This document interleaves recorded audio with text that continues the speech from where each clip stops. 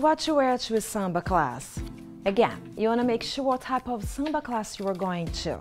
So if this is an intense cardio, workout-based Samba class, you want to make sure you're wearing breathable fabric because you're going to be sweating, you're going to be dancing, jumping through the whole time. Most of all, you want to make sure you have a comfortable range of motion, which means you want to make sure you're comfortable to roll on the floor, to have a seat on the floor if you need to, kneeling position, so you want to make sure that your knees are also covered, and you want to make sure that you are able to have long arms and legs while you're doing your Samba routine. For an example, if you're doing an Afro-Brazilian Samba class, it's an hour and a half of intense dancing. You're going to be dancing through the whole time. And in the Afro-Brazilian class, we do dance for the rixas.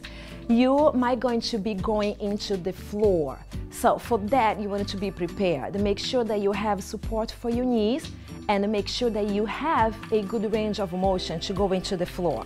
If you are taking a social Samba dance class, which means that it's more towards the ballroom side and then you are gonna go after work, then you might be wearing your workout wear. However, you want to make sure that you do have range of motion. So really careful with really tight pants, tight top, that it's going to prevent you from moving the torso. It's going to prevent you from moving your hips, or just preventing you from lifting your knee up into hip height. So you want to make sure that you're wearing nice, comfortable outfit, but also accommodating between comfortable and looking cute, of course.